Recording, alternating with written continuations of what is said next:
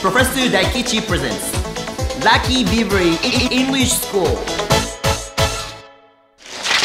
さあ、今回のテーマは約束をしたとき、自分を待たせた相手を気遣うワンフレーズです。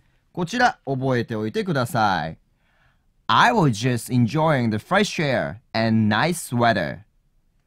この新鮮な空気と素敵な天気を楽しんでいたので、全然待ってないです。大丈夫ですよという表現です。デートで相手が遅れたとき、ビジネスのシーンなんかでも使えます。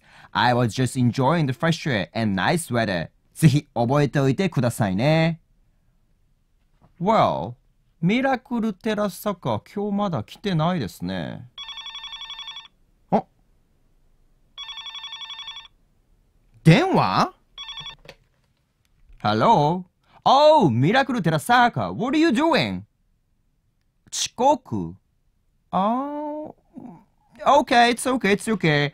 I was just enjoying the fresh air and nice weather. 気をつけてえ？あなた今何してんの？1時間 What are you doing?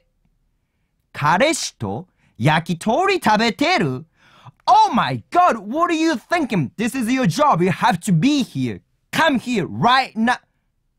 皮と心がまだ来てな Oh my, what are you thinking? This is your job. フレッシュエアどころかフレッシュなチキン食べたHey! What? Oh my god!